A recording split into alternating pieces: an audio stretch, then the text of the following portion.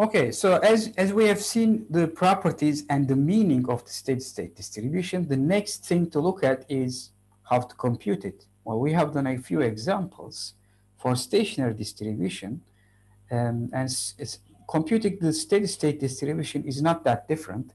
And essentially, based on our discussions, we have established three different procedures to obtain the steady-state distribution.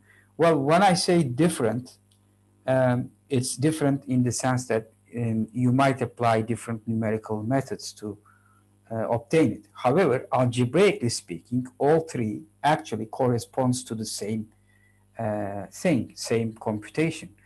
One, you can compute p to the power m for increasing m, and after a while, if your Markov chain is ergodic, all rows should converge to the same vector, and that will give you the steady-state distribution.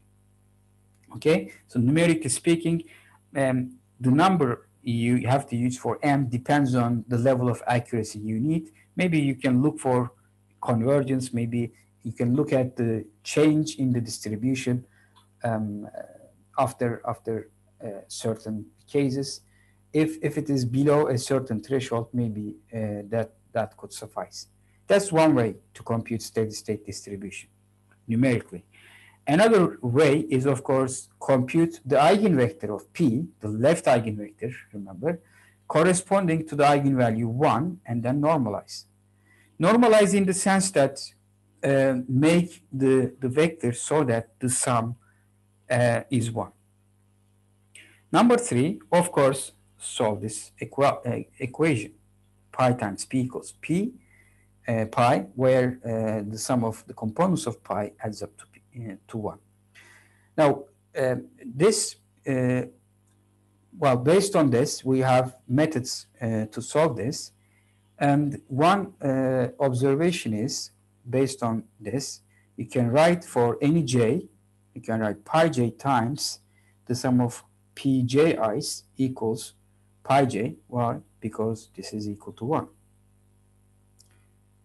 Because this is the sum of any row of this state transition matrix. So this is just a trick to write pi j. But pi j also equals this, over all i's, pi I times p sub I to j. So this is, well, the probability that you are in state I, multiply that by the transition probability from I to j, and add these products over all I values. That gives you the probability being in J. Okay, so these two sides are equal. And then partition this to Pjj and Pji's, where J and I are different. Okay, and this one also partition this sum into the components where I and J are different, and also the one where they are equal, in which case you have pi j times pjj. Now, in the left-hand side, you have the same product here, pi j pjj, pi j pjj, which cancels out, and what is left is pi j times the sum of p sub ji's, where I and j are different, right, over all I values, and here the sum of over all I values which are different than j, pi I times p sub ij's. Now you see you have here pi j, pji's, and here pij's. Be careful here. Now these we call global balance equations. Okay, this is the general form, and well, of course, this is a little bit maybe tricky to keep in mind, but if you understand what this signifies, it will be easier. Take state j. Okay, state j here. Of course, there are a bunch of transitions into state j from other states, and there is a bunch of transitions out of j to other states, and also there is this self transition with a maybe a non-zero probability. You stay in state j. So what the global balance equations tell us is that if you take the probability of being in state j and multiply that with the outgoing probabilities, P sub ji's. These are the blue arrows. This is P sub j1. This is P sub j whatever here. This is P sub ji. This is P sub ji plus 1, let's say. I don't know. However many states you have. Okay? So this is sort of the flux, probability flux going outside state J. Okay? And that equals the flux, the probability flux in. So those are the red ones. Okay? So this is P sub 1J. This one probability P sub ij. Okay?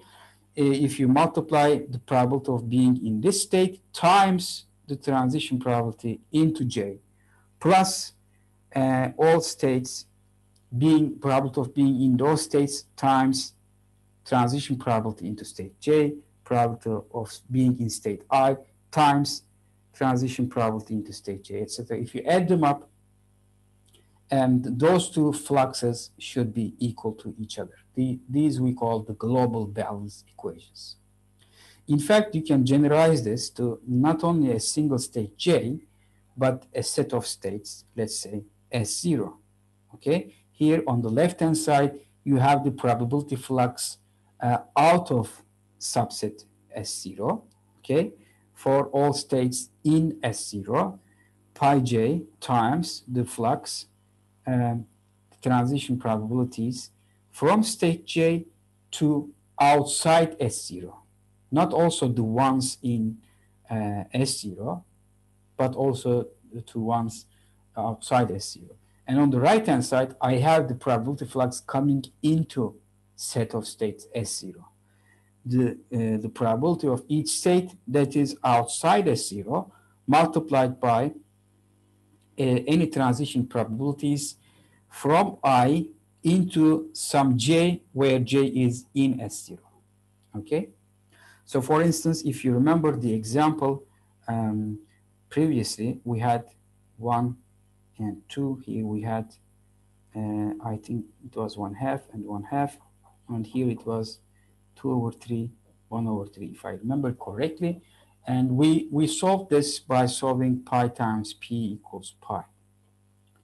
Of course, you can do that, but instead of that, for instance, you can write pi 1 times the probability going from 1 out, which is 1/2, equals the ones coming into 1, pi 2 times 2/3.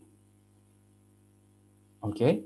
I can also write the same for state 2, but it will be the same equation anyway, so I'm not going to write it.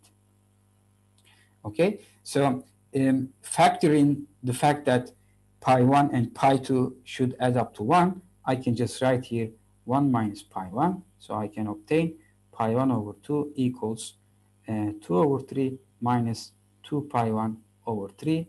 If you put that on the left-hand side, you have 1/2 plus 2/3 pi 1 equals 2/3.